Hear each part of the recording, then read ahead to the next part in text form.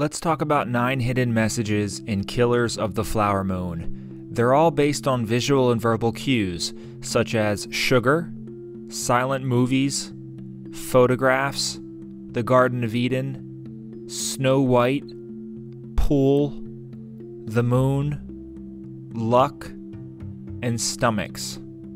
There will be spoilers in this video, so consider yourself warned. Let's start with sugar. Sugar is without a doubt the most interesting motif in this movie. It's referenced a few times, like with Molly's diabetes and in a bunch of conversations. Ernest tells King Hale that he thinks Molly is sweet on him earlier in the film, and when Ernest and Molly speak in her house for the first time, she tells him, "I got too much sugar," referencing her diabetes, to which Ernest replies, "You can never be too sweet, can you?" When Ernest reads the book on the Osage, it talks about the flower moon. I'm paraphrasing here, but the book says something like, "The flower moon represents the coming of spring and signifies when flowers start to speckle the prairies as if the gods sprinkled it with sugar candy." Sugar candy. Let's focus in on diabetes because it's a great metaphor for the film. Molly has diabetes, a disease where there's too much sugar in her blood. At one point, Molly's mom Lizzie says, "Our blood is getting whiter," staring at Ernest and Molly's kids. I thought this was interesting. If you literally think of sugar in the blood, you might think of white particles passing through our veins, which would in fact make our blood whiter. I know it doesn't scientifically work like that, but it makes sense as a metaphor. Molly's struggle with diabetes eventually kills her. But if you think of sugar as a metaphor for the evil white people trying to take the Osage wealth, they prove to be just as deadly. As she and the Osage tribe get closer to King Hale and other whites looking to take their money, they start dying off one by one. Sugar is a reference to something that seems harmless, but is as lethal as a heart attack. It's sweet, comforting, and so delicious you'd swear there's nothing wrong with it. Kind of like Ernest and William Hale. But have too much sugar, and it will slowly poison you over time, giving you a variety of deadly diseases and conditions. Also kind of like Ernest and William Hale.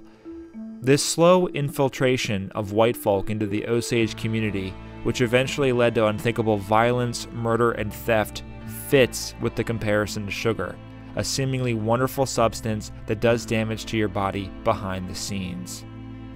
Silent movies. When Mr. Hale and Ernest meet for the first time, William tells him that the Indians don't talk that much. Throughout the movie, this is true. They're very quiet. Early in the film, a few cars race down Fairfax's main street. All the white folk hoot and holler, watching them go, while the Indians sit there quiet and unattached. When Molly invites Ernest into her home, it starts to rain. She tells him they need to be quiet for a while, which she has trouble doing. Many scenes with Molly's mother Lizzie are dead silent, like when the owl comes to visit her, the music in the house stops during her vision.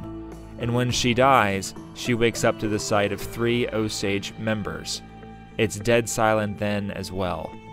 This trend continues with the silent films Scorsese intercuts throughout the film. At the beginning of the movie, scenes of Osage people dying are intercut with silent films of their talents. We also have many scenes where characters are watching silent movies in the town theater. What does it mean? Well, I was shocked at how quiet a lot of these murders were. They just kind of happen without much fanfare or dramatic tension. It almost took the evil out of them. Oh look, another person died. For instance, a mother gets shot early in the movie next to her baby's crib, and the baby doesn't even cry. There's not a lot of commotion afterwards either. The killer simply plants the gun on her and leaves as if he just dropped something off on somebody's front porch. Even the gunshots are very muted in this movie. Scorsese, I believe, did this for a reason, to showcase how much nobody cared about any of this, how quiet it really was. My friend John lived in Tulsa for a time and says he never heard about these murders. Like Scorsese says in his cameo at the end of the film, there was no mention of these murders in Molly's obituary. And how does the film end? Ironically, with a radio presentation of this story, with all the exaggerated sound effects to accentuate the story as a bunch of rich white people look on, detached from the bloody reality of what actually happened. Photographs. A big theme of this movie is that things are often very different from how they look on the outside. Photographs and short films accentuate this point perfectly. For example, Scorsese hard cuts between shots of Indians doing awesome things on silent B-roll films to them on their deathbed. We watch a short film on how the Osage Indians are the richest people per capita on planet Earth, yet they're wasting away under the influence of liquor, gambling, and money in real life. Even when President Coolidge meets with the Indians in front of the White House, they take one picture, he listens to Molly for 15 seconds, then he leaves, even though it's clear more Indian men wanted to talk to him. All of it was a publicity stunt to make it seem like we were really doing something for the Indians. Speaking of reality, what does Molly ask numerous times as she throttles in and out of consciousness while sick? "Are you real?" she asks. What's real and not real? William Hale acting like a friend of the Osage while systematically killing them off one by one? Or how Ernest acts like a loving husband all while murdering Molly's sister? I think at the core, the silent movie motif ties back into this. What we see isn't always the reality. For half the movie, I actually thought Ernest was just a nitwit who had no idea what was happening. Come to find out, to my horror, he was very much a part of these murders. It's a silent evil, like the silent movie shown numerous times in this film, a silent evil that appears like one thing, while masking something else way more sinister. The Garden of Eden. There's so many references to snakes, apples, and devils in this movie, it's hard for me to not include the Garden of Eden as a possible motif. It makes a ton of sense, too, because in the story, Lucifer tricks Adam and Eve into eating the forbidden apple and changes the course of mankind. Much like Ernest and William Hale do with the Osage Indians, tricking them into thinking they're just there to help. For one, Anna calls Ernest a snake every chance she gets. She calls him a snake to his face in their final conversation, and even makes biting motions with her hand towards his stomach, which is another motif we'll get to. One of the characters in this movie, when talking about a dead man, says that he's down with the snakes, meaning he's down in hell right now. And did you notice what the Osage people place on top of caskets that are lowered into the ground? That's right, apples. They place 2 on Lizzie's casket and 1 on Anna's casket in the film. All these references fit neatly with the Garden of Eden story. Snow White. There's one sneaky motif in Killers of the Flower Moon that sounds ridiculous but makes a lot of sense when you think about it. All throughout this movie, we see Indians laying dead in their beds with hands folded over their bellies. Even after Rita's house gets blown to bits, we see her laying there, immaculate, hands folded over her stomach on a piece of board. All of these bodies are white as snow, too. Did you notice that? They're extraordinarily white. There's so many shots of people sleeping or lying dead in bed in this movie, kind of like Snow White does in her everlasting sleep. Snow White, for a refresher, is the fairest of them all, and her beauty is heavily coveted by the evil queen. So the queen disguises herself and gives Snow White a poisoned apple to eat, which throws her into an everlasting sleep that only true love's kiss can break her from. Kind of like how the whites envy the wealth of the Osage and poison them to get it. We've already seen that apples are shown a few times in this movie, as they're placed on Indian caskets while lowered into the ground. Could Scorsese be using these images to reference subtly comparisons between this true story and the tale of Snow White?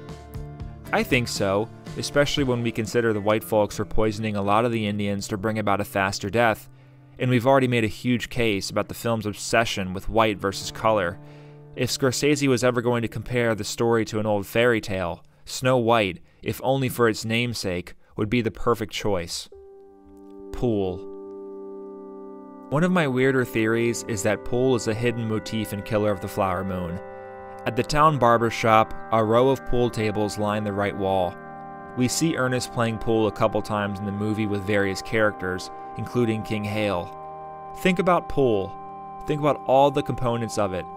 There's one solid white ball used to initiate all the action in the game, and 15 colored balls you knock into the pockets one by one. To end the game, you knock the black ball into the final pocket. For a movie that talks so much about whites versus blacks, reds, and everyone else, I can see how a game like pool fits into this theme. Also, the white ball is always the one that initiates all the chaos in pool. That kind of fits in with Killers of the Flower Moon, as King Hale and Ernest systematically eliminate people of different colors throughout the movie, one by one, initiating the action through which everybody else reacts. The moon. There's a ton of moon references in Killers of the Flower Moon. Shocking, I know. In the first few minutes, Henry takes a picture at Fairfax with a moon cut out in the foreground. They regularly talk about moonshine, one of the drinks they brew in the backwoods. And we all know what a flower moon is, which brings flowers that pop out of the ground in spring, signaling the changing of the seasons. But there's one small line in this film that accentuates this motif even further. While at breakfast, an old man and woman talk about Ernest and Molly's children, saying that one is so white you'd barely recognize they're a half-breed, while the other's as dark as the moon. The older man says, "It's like an eclipse, one dark and one light. The Lord put his hand over the earth and made it shake for nothing." Using the sun and moon as a metaphor for white versus dark is interesting, and fits with the themes of this movie. Just a quick note, this black versus white theme comes up in the silent black and white short films and photographs that are shown in the movie as well. We also have numerous references to coyotes and wolves in this movie, which have been known to howl at the moon. Molly calls Ernest a coyote many times, and Ernest reads about Oklahoma being the land where wolves roam at night. They also leave a dead dog on Bill's front lawn before they assassinate him. If the Osage represent the moon, and the whites represent the wolves howling at the moon makes a whole lot of metaphorical sense in the story. That's exactly what they do, trying to get the attention of the locals, being wolves in sheep's clothing, howling at them every chance they can get for their money and women. Luck. In Ernest's first meeting with William Hale, he says the Osage people are unlucky, a weird thing to say about a group of Indians who found oil on their land and became the richest people on planet Earth. Near the end of the film, as King talks to Tom White for the first time, he describes the murders as plain bad luck. Finally, one night Ernest and his brother go rob some jewels from a rich couple in Fairfax. And do you remember what they do afterwards? They immediately gamble it away playing poker, a game of luck. King calls the Osage unlucky because their history was a rough one. They moved to Oklahoma from Missouri, and the book describes Oklahoma as a rough land where famine walked by day and wolves walked by night. Sure, they struck it lucky finding oil on their land, but it turned out to be more of a curse. It led to murder, debauchery, and a slow destruction of their culture, referenced many times by the Osage elders. In fact, the Osage were unlucky to find oil on their land, all things considered. Stomachs. Killers of the Flower Moon references stomachs a ton. For one, Ernest says he's got a busted gut that he got in the war. Later, while he talks to Molly, Ernest says, "You pretend to be severe, but you got a soft belly on the inside there." When Ernest and Molly kiss for the first time in a nearby car, he touches her belly with his hand and talks about how different his color is from hers. Anna tells Ernest, "You trying to get rid of me, Snake?" right before she's taken off to be assassinated by his brother. Like I said before, as she does this, she makes biting motions with her hands into Ernest's stomach, like a snake. William Hale says his stomach is torn up at the end of the movie when he tries to get Ernest to sign a piece of paper. And how does Ernest inject the insulin into Molly? He does so via the stomach most times. I don't see this as anything more than a metaphor for predators turning their prey over to discover their soft underbelly. William Hale says his stomach is hurting him right as the FBI closes in around him. Ernest jokes with Molly, telling her she has a soft underbelly, which is true. She got caught up in all this mess because she was too trusting. Ernest injected the poison directly into her stomach, for crying out loud. In this movie that discusses coyotes, wolves, snakes, and other predators like buzzards, the soft underbelly motif makes sense and runs like a thread throughout this movie too. That's all I wrote for Killers of the Flower Moon today. What did you think of this movie? Did you see any motifs that I missed? I'd love to hear from you down below.